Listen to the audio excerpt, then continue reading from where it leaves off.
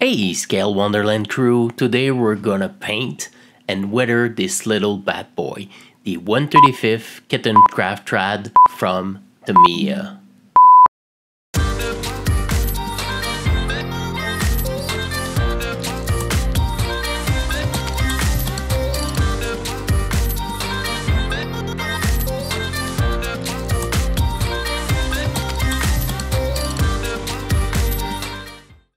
The first step, like usual, I'm gonna prime this little boy.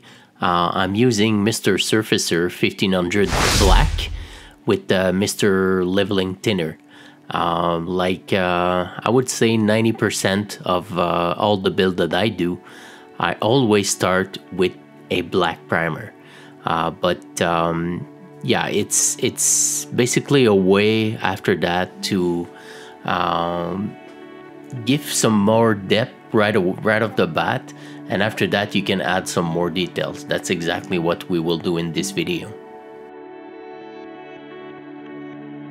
The first layer of highlight, I'm gonna use Vallejo Premium White Primer that I will mix with my thinner, probably I would say close to 50-50, just to add some little more depth and details to your prime job.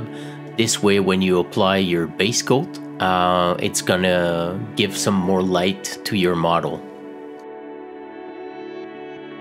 Same thing with the wheel.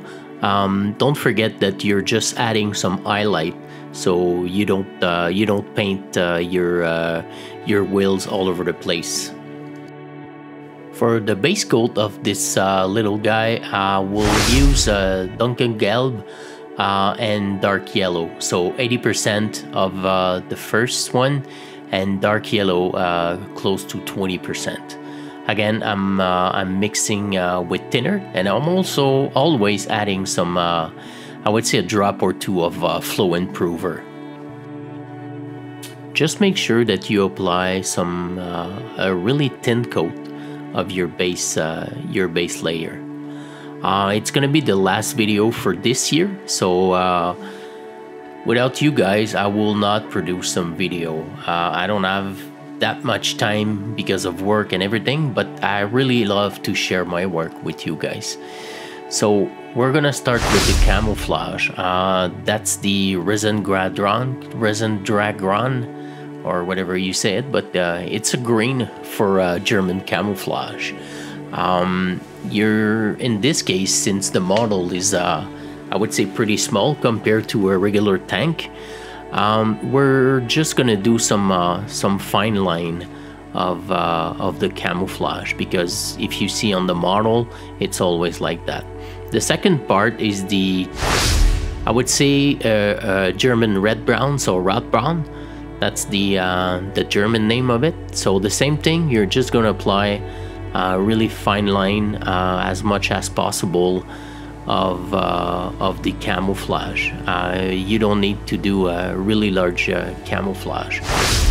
Now it's time for painting the wheel of the small cart, and also of the bicycle in the front. So I'm using dark rubber from Panzer Aces from Vallejo. Panzer Aces is it's an awesome thing for you guys if you're building armor model. That's the line of Vallejo that you really need to have, because you're gonna cover the US, the German, the Russian, or even the British Army. With that, they have an whole line of different product for that. Now it's time for the details that we put on the build of this video. So if you didn't see the first part of this video, the build and all the different add-on that we did, I will put a link on the top right corner for you guys to see it. On the first part of this this series of building and painting this Kettenkraftrad, I told you that it was one of the best kits for you beginners, and even for me, like I said, I did it multiple times, but I really enjoy doing it again and again. I'm just adding some Vallejo light sand just to start the weathering process on the train tracks. This way you're gonna have I would say a pretty realistic feel to it. Next step, we're gonna use again the dark rubber from Vallejo to paint the rubber pad after we use the light dust. And now it's time for the decal. There's only one decal on this kit, and it's time to put it on. Just make sure that you're using microsol or any agent to make sure that your decal will bond with your model. And that's the finished part of all the details that we add to the vehicle. And there's also, like I said, I will paint the bench again with the black rubber. It's super easy. And now I'm using something that I'm not really, I would say, use really often. It's a filter. It's kind of a really light wash. And now we start the fun part, the weathering process. The first step is by using the stippling method with a piece of sponge that you can hold with your tweezer or with your hand. And it's only to put, I would say, some chipping on your vehicle and on the cart. This way, you're gonna figure it out where your chipping process will be, and that's the result you are looking for. It's the same process for any vehicle if you want to use the chipping method. But not only that. You're gonna use it on the wheels and things like that, but we're gonna use also our paintbrush to add I would say the kind of the rust tone inside the chipping that you did with the stippling method. Just adding some more rust detail inside the chip that you already did with your sponge. This way, you're gonna add some more details. Just make sure that you're using a really fine and really small brush. This way, you're gonna have, I would say, a better looking finish with your chipping process. Again, guys, if you like what I'm doing, just don't forget to subscribe and hit that bell icon. It's always a pleasure to do video for you guys. So we continue with the chipping process. Again, the wheel are, I would say, most of the time a little bit more damaged than the vehicle himself. Now it's time for the exhaust or the muffler. I don't know if it's the right term of saying muffler. It's probably for a car. And we're gonna do I would say the rusting process. So I'm just gonna use the product from AK Interactive, dark rust deposit and light rust, and we're gonna finish everything with the rust wash at the end.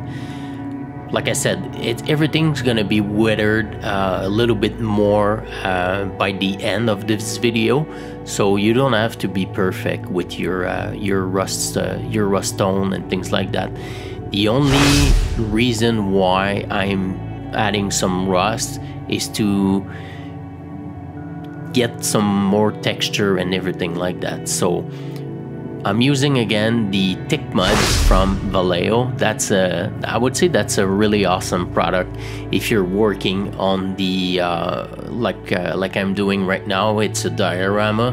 It will be located in Berlin, 1945. So it's European earth by Vallejo. It's an acrylic product. So different than the enamel one from AK Interactive, but the look is absolutely amazing. I'm using this product, I would say, for years now, and whenever I'm doing a diorama in Normandy or different things like that, I'm using this product all the time. And now we're just gonna finish the track with I would say a shot of light mud to add again some more weathering to our tank tracks. Now it's time to assemble everything. So we're just gonna glue the tank tracks. In this case, I'm not using Tamiya thin cement because of all the paint that we did and all the weathering. I'm using super glue to make sure that it will get fixed properly. So by using super glue, you're gonna have a really strong bond and your model will stay together.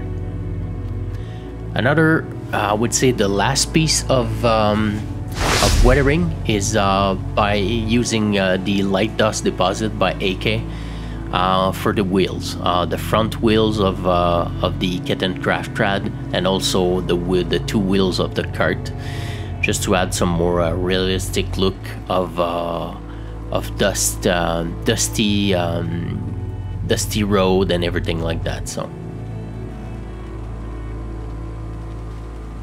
So again, guys, I hope you enjoyed this one, and since it's the last video of the year, I hope you have a really happy new year. Just make sure that you stay healthy, and we'll see you in the next video.